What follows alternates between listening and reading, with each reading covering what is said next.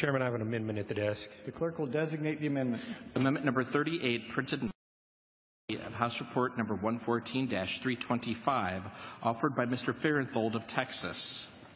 Pursuant to House Resolution 507, the gentleman from Texas, Mr. Farenthold, and a member opposed to each control 5 minutes. The chair recognizes the gentleman from Texas. Mr. Chairman, I yield myself 90 seconds. This bipartisan amendment would allow trucks with current weight exemptions to be allowed to continue to operate at those higher weight exceptions after certain segments of highways in Texas are reclassified and redesignated as Interstate 69. This language will not increase truck weights, nor will it allow for weight exemptions for new trucks. This is a narrow amendment that does not include new trucks. It only allows those that are currently operating to continue to operate. In the last omnibus, the state of Kentucky was able to include this exact language for their state, whose industries were facing this exact problem. This amendment models Kentucky's language, except that it includes Texas highways.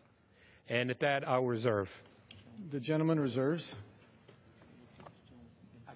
For what purpose does the gentleman from Pennsylvania seek recognition? I claim the time in opposition, although I do not oppose the bill. I support the amendment and yield back my time. Without objection, the gentleman yields back. Gentleman from Texas. Yes, I'd like to yield 2 minutes to the gentleman from Texas, Dr. Babin. And the other gentleman from Texas is recognized. Yes, sir. Thank you, Mr. Chairman. Every one of us on the T&I committee hears a lot about trucks, bigger trucks and heavier trucks. And I think by now it's safe to say that all 435 of us have heard a lot about trucks. It's a tough issue with strong feelings on both sides.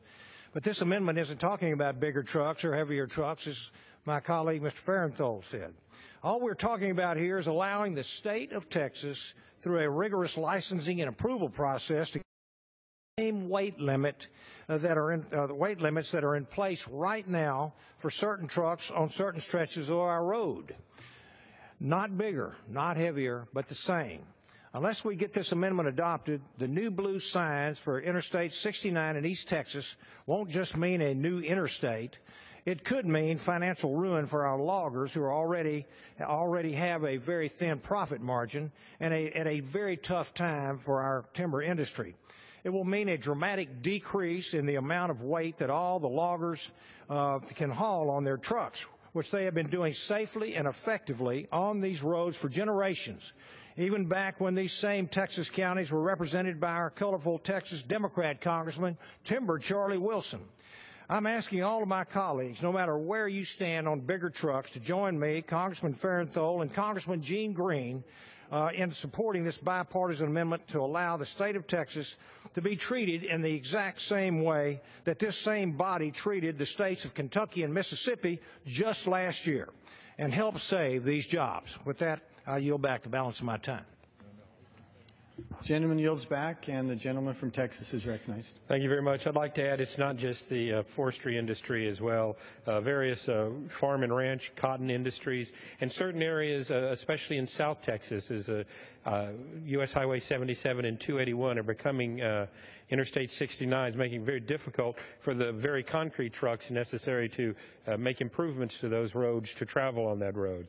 So I urge my colleagues to support this amendment. Thank Chairman Schuster for his work on this bill and his not opposing this amendment. And with that, I'll yield back.